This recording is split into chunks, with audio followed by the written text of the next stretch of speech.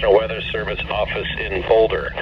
The preceding signal was a test of the NOAA All Hazards Radio public warning system. During potentially dangerous weather situations, the tone alert will be activated to warn of the impending danger. This test of the warning alarm is normally conducted every Wednesday between 11 a.m. and noon.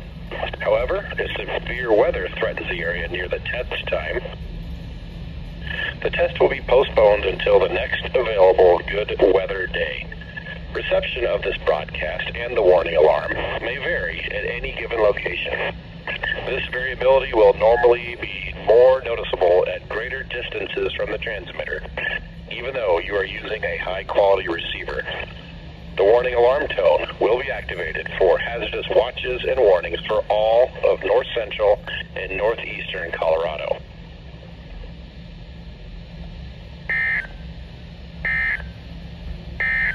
Here is the